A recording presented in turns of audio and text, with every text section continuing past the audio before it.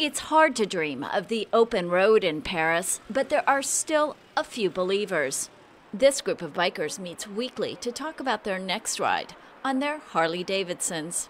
When you drive the Harley motorcycle, I cannot explain exactly because it's a special feeling inside you have, and it's a completely freedom.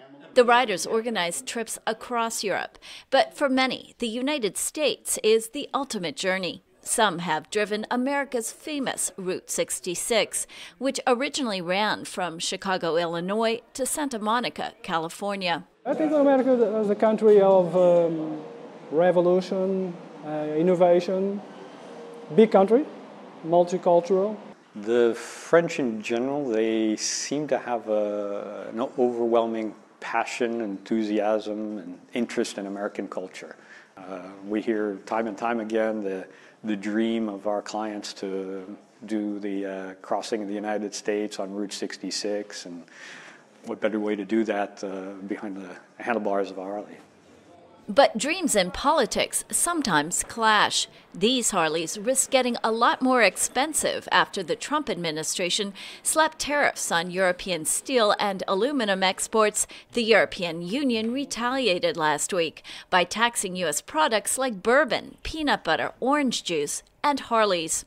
The manufacturer's decision to move some of its production overseas will help it avoid EU tariffs that have zoomed from 6% to 31%. That translates into big savings. Europe is Harley-Davidson's most important market after the United States.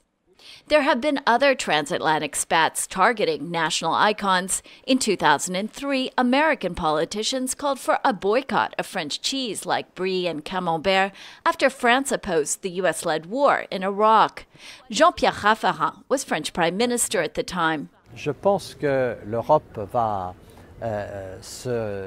I think maybe it's Europe's luck to have Mr. Trump as president because it finds a new unity in this adversity, and maybe this will allow it to react strongly. But I hope things improve in the long term because Americans and Europeans must remain very close. Riders here believe even trade disputes will not stop French fans from buying Harleys. Because the people have a passion of Harley, and the tax is the tax. We can do nothing. Their bigger challenge right now is to escape the Paris traffic and find the open road. Lisa Bryant for VOA News, Paris.